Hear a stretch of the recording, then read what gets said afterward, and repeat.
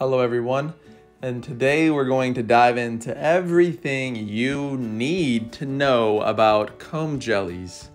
As always, make sure you smash that subscribe button and hit that notification bell so you don't miss out on all the coolest ocean facts. What are ctenophores, aka comb jellies, aka these weird transparent things on the screen right now? You have probably seen these if you like to snorkel or you go to the beach. You have probably seen these before. However, don't be fooled. These are not jellyfish. They are actually not related to cnidarians at all, and in fact, they do not sting either. There are about 200 species of comb jellies, and there are two classes within their phylum, Nuda and Tentaculata. Within the Nuda class, there are ctenophores and comb jellies that do not have tentacles, and this is the class with the lesser amount of species. In the Tentaculata class, there are species with tentacles. However, these tentacles do not sting, as I just mentioned. Also, true jellyfish lack a complete gut, meaning that they do not have an anus or somewhere that excretes waste. Simply, they have to do it through their mouth. Ctenophores or comb jellies, on the other hand, have a complete gut with a mouth and anal pores. The much larger class of Tentaculata possesses those species that have tentacles, and all species within the phylum Ctenophora move around by beating their 8 rows of cilia, also known as comb rows or teens, hence giving them the name that they have. These organisms have a very important role in the ecosystem, as they are very important predators consuming zooplankton such as fish larvae or other jellies.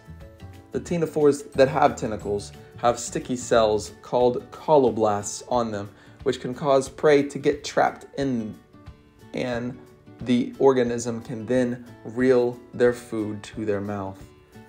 Some of these tentacles can be more than 100 times the length of the body of the animal, and the species that lack tentacles consume food simply by rapidly opening their mouths to obtain food.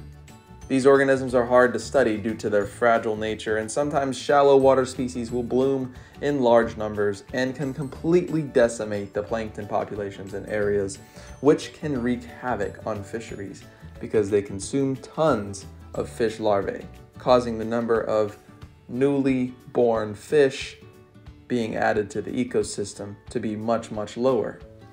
They are relatively abundant organisms in the deep sea, and some species such as this strange Venus's girdle are able to grow to 6 feet in length. These animals are almost always simultaneous hermaphrodites, meaning that they possess both male and female sex organs. Now let's talk a little bit about the anatomy of this organism before we wrap up the video. As you can see here, the organism has a clear mouth and anal pores, showing that there is a complete digestive tract, and the tentacles of the organism fit into these tentacle sheaths, which can hold the entirety of the tentacle, especially when they have trapped a prey item that is at the end of a tentacle.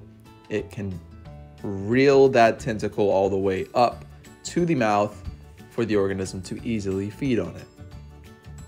I hope you all enjoyed learning about ctenophores, and before I sign off for the day, I want you guys to do something for me really quickly. I have started a TikTok account, not channel. I forgot, not everything's YouTube.